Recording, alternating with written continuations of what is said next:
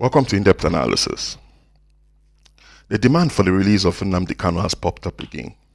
But the big question here is, what about the previous demands? The previous demands seeking political solutions. Have they been falling on deaf ears? This is not fair because the Southeast is burning. Right now, they can't even differentiate between the agitators and the criminal elements. Because why? Both the criminal elements and the agitators are demanding for the release of Nnamdi Kanu. Because even the state government has been losing so much amount of money, running into trillions. Every Monday sit at home, come on. But something popped up during the night of tribute of the late Senator Ifeanyi Ubah.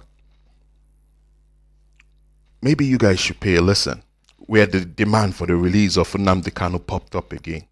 But this time it came up in a dramatic form. But I also think the message will be conveyed because there was a response. But first of all, I'd like you guys to listen to the demand before we listen to the response. The demand came from Senator Rochas Okorocha. Listen to the demand. I want to say to you, my brother, in whom I'm well placed, Senate President, convey this one message on behalf of these Igbos who are seated, that the best way to honor this great young man is the release of Nnamdi Kanu.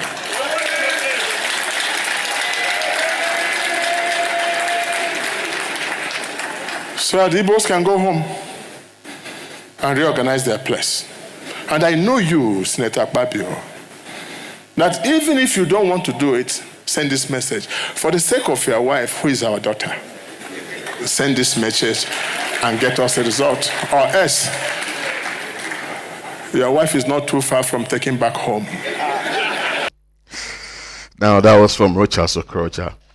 Then, obviously, the Senate President, that's Senator Godswill Akpabio, he responded. But before I play Akpabio's response, if you could recall, the first aviation minister, the first Nigerian aviation minister, also made this demand.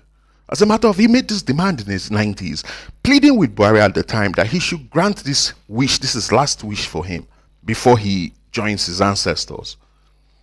But it was quite unfortunate, Buhari did not. The late former governor of Old Anambra State also made the same demand, spoke to us the same line. That's Chief Chukwuemeka Ezeife, made the same plea. Nothing happened. Also, the late Chief Emmanuel Iwanyanwu, the previous President General of Ohanaeze Ndigbo, made the same demand. Fell on deaf ears. It's quite unfortunate. Even Ifeanyi Ubah spoke towards that line, but no response until he also joined his ancestors. Wow. I think it's time for the presidency to start looking towards this direction of political solution. At least to assuage this man that has joined their ancestors.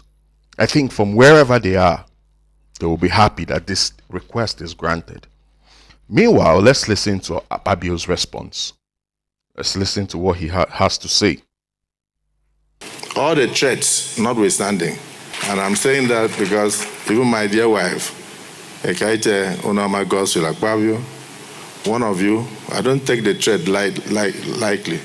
Somebody said, if I don't, is it Rochas, my people, that said, if I don't take the message to the federal government to do one or two things, that it will come for my wife. I got scared. Because I know I'm standing here, all the strength I have is because of the prayers of my wife.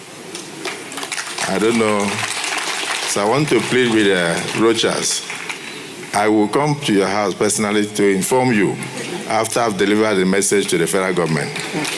So please don't contemplate withdrawing your daughter from my house. So you heard him. That was a brilliant response, though. But the truth is, President Tinubu, please look towards this line to bring about peace and reconciliation and harmony. save lives. Thank you, my dear President.